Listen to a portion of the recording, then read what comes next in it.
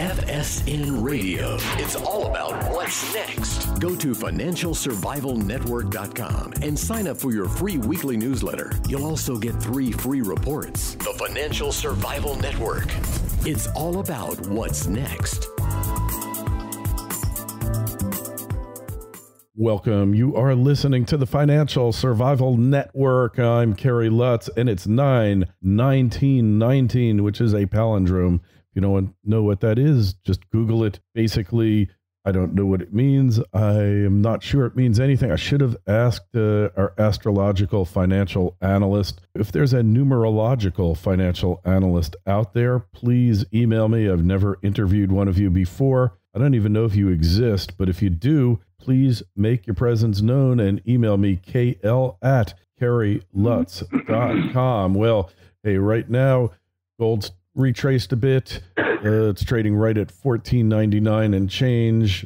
It's up $5.40 for the day. Silver up 9 cents, trading just below $18 at $17.82, but that can change very quickly, just like the economy can. Yesterday, on the 18th, we saw a 25 basis point cut of the federal funds rate. Well, let's find out what that means. We've got our good friend on with us now, Jim Welsh. Jim, it's always great to have you on. So, hey, we're looking at this. Employment number is still not terrible. The indicators aren't awful, but they're not great. They're kind of a little murky to neutral right now, right? I would say actually they're maybe a little bit better than that, Kerry, in the sense that GDP is growing around 2% or so. The Fed's long-term non-inflationary growth estimate is like 1.8%. So the economy has obviously slowed, but it's still growing above its growth potential. You noted the unemployment rate is still hovering, 50-year lows, wage growth 3.2%. Those are decent numbers. The other thing I would mention is, the Fed has a 2% inflation target. Last week, the core producer price index came in at 2.3. The core consumer price index came in at 2.4. The Dallas trim mean inflation rate has been hovering since February at 2%. Now, the Fed, those aren't the Fed's preferred inflation metrics. They look at the core personal consumption expenditure index, the PCE, which is at 1.6%. But the point being is with all these other measures of inflation at or above 2%, the probability is we're going to see the core PCE move toward 2%. And Powell essentially, and the Fed said that in their statement. So if you look at just the U.S. economy in isolation, with 10-year bond yields as low as they are, housing's doing okay. The bottom line is, does our economy in isolation need any more stimulus? And I think the answer clearly is no. But we aren't in isolation, and globally we have a slowdown, and there are uncertainties, which is weighing on business investment and obviously on trade. And over the last 50 years, globalization and the increase in trade was one of the real big tailwinds for global growth. But we're seeing that starting to wane a little bit. So again, I think what the Fed is doing is saying, you know what, there's some risk out there regarding the trade uncertainty, Brexit, and we're going to cut rates to give the economy support before anything bad happens. And as I said, Powell said there's 2 ways we can go. We can either try to move ahead of maybe weaker news, or we can act to cushion it. And this way, maybe we don't get behind the curve if things go off the rails. So, I think that's the conundrum that the Fed has been facing within the Fed. That is very obvious in terms of listening to what some of the Fed presidents have said. But the Fed chose the course of saying we're going to ease just to buy a little bit more insurance. So we'll see how the trade thing turns out. But I think that's the path they've chosen. But as I said, if everything stays kind of where it is, 6 weeks from now, I would say they do not cut again at that meeting. And I think we're really at a point where it's one meeting at a time. Well, that Greenspan always said it was the Fed's job to take away the punch bowl when the participants got a little too intoxicated, if you will, right? And maybe... Well, that originated with a guy in the 1960s, the Fed chairman back there, Mackenzie Martin. Yes, so he was the first guy to use that, and of course, Greenspan was more than happy to relay those sentiments as well. But we're in a different environment than in the 1960s. Obviously, a global economy. We're not insulated. The one thing that has helped us is manufacturing is about 11% of GDP for the U.S. It's 22% in Germany, 30% in China, a little bit above that. Mm-hmm. Also, trade only represents about 12% of GDP, whereas in Germany, it's like 47%. So, what's happened here is Germany has slowed really markedly from 1.6% GDP to about 0.9. And so, we are maybe instigating this trade war, but we're somewhat buffered based on the composition of our economy. Jim, I would say if we were going to update that saying, I'd say the job of the Fed is to take away the keys to the Lamborghini from the teenagers when they get a little too tipsy. And I think it needs to be updated because we're way past the any semblance of reasonableness on the participants, whether it's the Congress in how they allocate and expend funds, or the president in flexing military muscle, or the big banks and the speculators. They're way over the top, way more crazy than they used to be. Got a question for you because I know you're a Fed watcher. What do you make of the recent Fed funds? I should say the repo market meltdown. How important is that? I think in the short term, I wouldn't overemphasize it because I think there were a number of technical factors that came together. And the Fed is moving to address it. I think the key, Kerry, is that's the correct, assumption as long as that issue goes away. In other words, if the Fed does, and they used to do this all the time, where they would do a repo for a week, 2 weeks, where they would add liquidity. But going into the end of the quarter, I think I would become more concerned if it happened again as we get past September 30th. So in the short run, I think it's mostly technical in nature. I think the Fed is doing things to kind of add liquidity to calm things down. But I reserve judgment, for let's see what happens as we get past September 30th. And if it starts to crop up again, then I think you have to pay a little bit more attention. The other point I would make is, people drew comparisons. Oh my God, this could be Lehman all over again. Well, the difference is there are a lot of differences. But if we look at how the bond market responded, it yawned. We look at spreads between credit, corporate bonds, and treasuries. They haven't moved at all. So those are other, if you will, canaries in the coal mine type of thing. So when you see the overall bond market and credit market acting okay, I think that's another sign that, all right, this was some more technical anomaly, sign of any real problem. Yeah, we just go back to 2008 when the collateral became worthless, when all those AAA rated mortgage-backed securities became worth nothing. And I wonder, and that we haven't learned anything since then because we're still playing the same games. Repos are really a benchmark, fundamental aspect of Fed policy and bank cash management in the never-ending search to extract a few more basis points in yield. When you're dealing with trillions of dollars, that comes out to billions. These banks will go way overboard. It's how MFS Global kind of vaporized in thin air, hyper-hypothecation. Right. So nobody knows really who owns these repos, these securities. To me, what I'm looking at is there's a bank here that is holding these things or was supposedly holding the securities and can't make good on it. And I don't know who it is, but this is Jim, this is really fundamental to the financial system. If it's malfunctioning in some way, and I don't buy technical because it went over the course of 2 days, and repos are often overnight. So we should explain to you out there what a repo is. So a bank holding AAA rated securities, whether it's a corporate bond from Apple or U.S. government debt will sell that to another entity, and then the bank or other financial institution sells it. They get cash, they get a certain interest rate, or they pay a certain interest rate, and then the other bank agrees that they will sell it back to this entity at a certain point in time, and everything is good. But, the problem here is that if this all depends on faith and trust. I think there's a bank out there.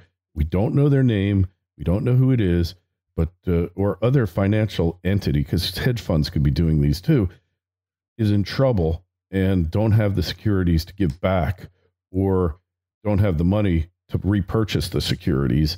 And that is what has screwed up this market. But we don't have any transparency in this market, so we don't know. It could be a portent of a cascading series of defaults or a financial lockup. I'm not saying it is. Don't get me wrong. Yeah, I'm just saying, you know what I'm saying here? Because I think the point you're bringing up, and if we look at some of the volatility that's taken place in the Treasury market earlier this week in the oil market, and that there could be the hedge funds, particularly, that were positioned wrongly, in terms, the 10-year and 30-year jumped over 40 basis points in about 6 trading days. Mm-hmm. That's somewhat historic. So to be on the wrong side of that trade, it'd be a lot of pain. And we saw what happened with oil between Monday and Tuesday. So is there the potential that somebody got hurt in all that? I think that is the case. From a systemic standpoint, though, I think one of the things that I noticed in August of 2007 was that the Treasury bill rate dropped in about a week and a half from over 5% down to about 2.5%. And at the time, I wrote unheard of represented like an earthquake or a tsunami going through the financial system for that kind of a move to take place without any Fed action whatsoever. So I think we need to see other signs that, all right, there really is potential a problem. But again, the banks truly are way more capitalized than they were in 2007 and 8. U.S. Leverage banks. Ratios were 30-1. I think they're closer to 12-1 at this point in time. So the U.S. banking system really is in a much, much stronger, more stable place, certainly than the European banking system. I would just say to that, Jim, I would just say we hope, because, there's all these off-balance sheet tricks that they play, single-purpose vehicles, SPVs, all these things that creative ways they think of to lose money. And they're masters at it, because banking crises, there's nothing new about that. We've had them throughout the history of the U.S., the United States, and the modern financial system. So, hey, why isn't gold? Then we had the attack, the so-called Iranian attack upon Saudi oil installations. Originally, they said half of Saudi Arabia's oil output would be basically shut down for months. And now it's like, hey, no big deal. We'll have it up and running in 2 days.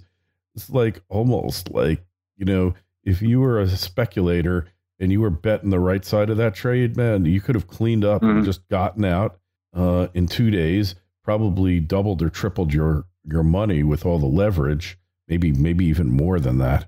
It sounds like almost a setup, doesn't it? FSN Radio. It's all about what's next. Today's show is brought to you by U.S. Gold Corp. U.S. Gold Corp is a U.S.-focused gold exploration and development company advancing high-potential projects in Wyoming and Nevada. U.S. Gold Corp has consolidated a district on Nevada's productive Cortex Trend and is advancing the Copper King project towards production in Wyoming. Led by a team of prolific company builders and renowned explorers, including Dave Mathewson, who is directly responsible for several major Nevada gold discoveries. U.S. Gold Corp is well-capitalized and has an extremely tight share structure with less than 20 million shares outstanding and trades on the NASDAQ, a major exchange, under the ticker symbol USAU. To learn more, go to usgoldcorp.gold. That's usgoldcorp.gold. The Financial Survival Network. It's all about what's next. Well, I think it was an act of war. And I'm not sure anyone would have allowed it to happen. So I think, if you knew about it ahead of time, they would not have allowed it to happen. I'm not blaming you. I don't want to be conspiracy theory. It just so convenient. Yeah. To the same time, I think look at it from Saudi's perspective.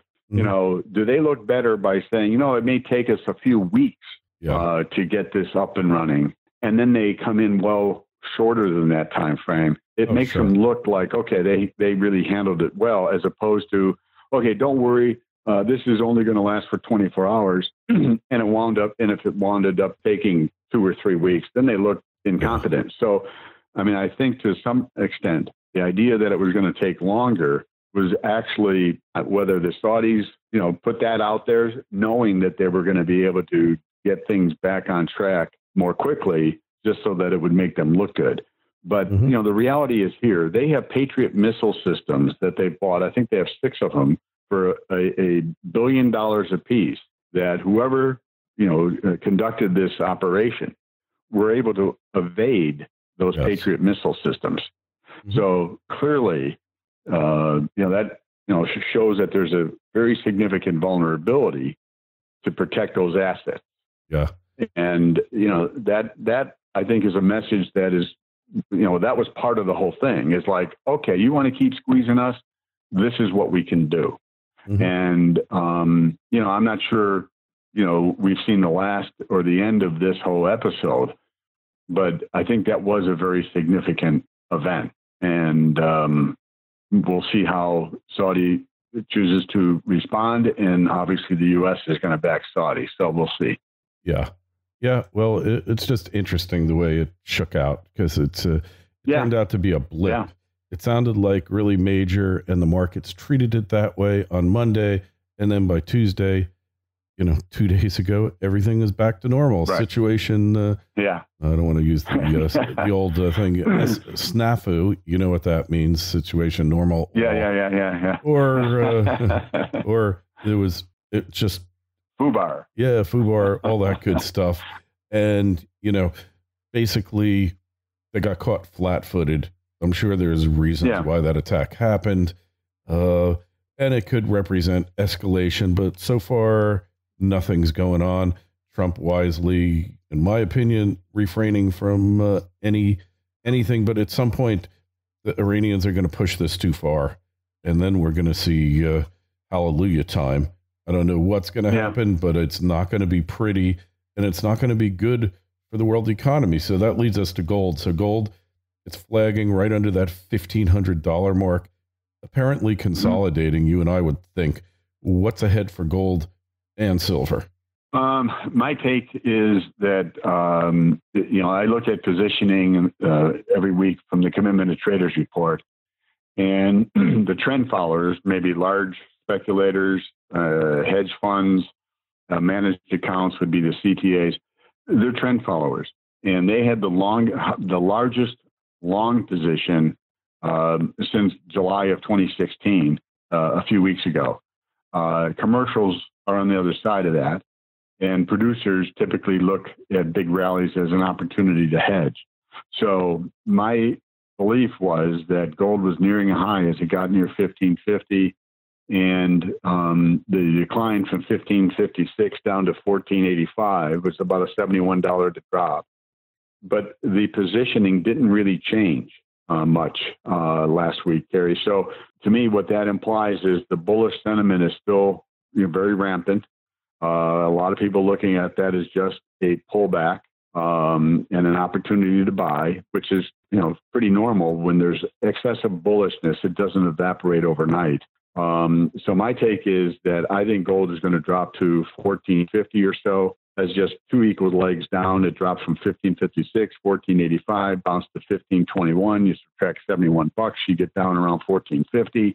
The move from 1266 to 1556, a 50% retracement is 1411. So I think there's the potential that gold will drop to at least 1450 and maybe down towards closer to 1400 before there's another decent size bounce.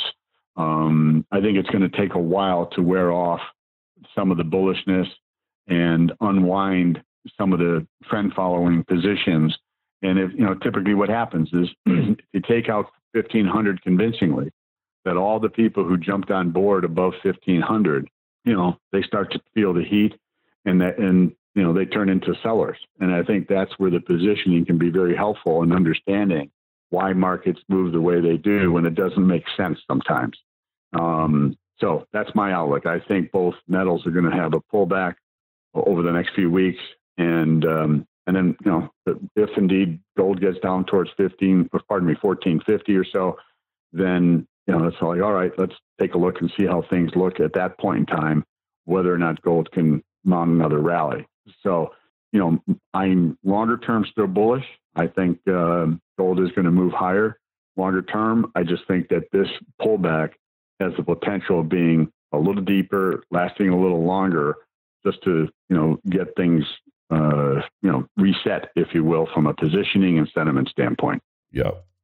I'm inclined to agree with you. So consolidation, and then we're approaching the seasonal, usually seasonal strong fourth quarter, where gold usually a week or two after December, after there's been the Canadian tax law selling, generally picks up. It did last year. It has, I think it's up to about 75-80% chance that it's going to happen. It's not to say that it must happen, but certainly it went up so far so fast in the seasonally weakest part of the year that the market would really have to be behaving in a peculiar fashion for it not to go up in this fourth quarter.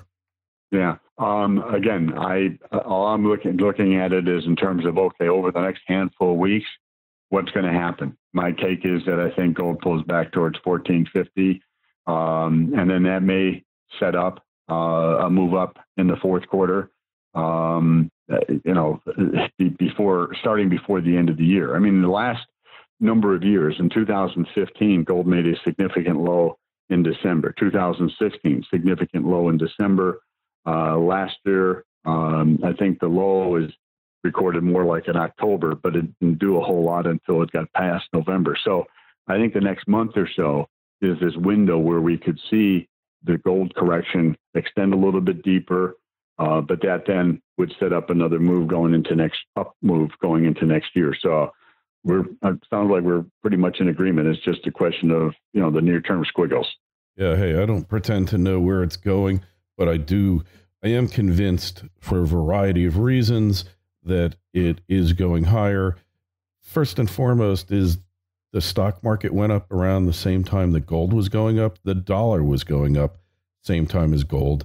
Gold is always supposed to be the contrary or counter trade to the dollar. When you see them both going up together, you gotta take notice of that. And then there's so many other things, the breaking of the 6-year sideways channel. That was a big one. Yeah. That was a big thing. Because any junior technical chart analyst could look and say, oh my goodness, that's a breakout, And, these days, money goes where the action is. Because of central bank easing, there is a fair amount of money floating around. And when something starts to move, everyone's happy to jump on the bandwagon. And as you know, I believe at some point in time in the next few months, President Trump is going to start trying to talk the dollar down. And a lot of people don't think that's possible. But I remember 2014, Mario Draghi complaining about their inflation being too low, that the euro was too strong. And, it took a few months, but currency traders finally got the message that, we can short the euro and we don't have to worry about any intervention or anything else. Mario wants it down, we'll help him. And I think the same thing could evolve over the next incoming months with Trump. And to me, it has to be Trump and Mnuchin to sound that, the dollar's too strong. We think it should be lower. And I think currency traders will, get the message and realize that they can sell the dollar short, go long other currencies, and they're not going to get surprised by any intervention or anything. So that I think is coming, and how that works with, will work with gold rallying. I don't know. Again, for me, people sometimes think very logically, higher rates mean the dollar should go up. Lower rates mean the dollar goes down. Well, the dollar went from 103 to 88 from January of 2017 to February, March of 2018. The dollar lost 15% of its value, and the Fed raised the Fed funds rate 4 times during that period of time. So they've been cutting rates.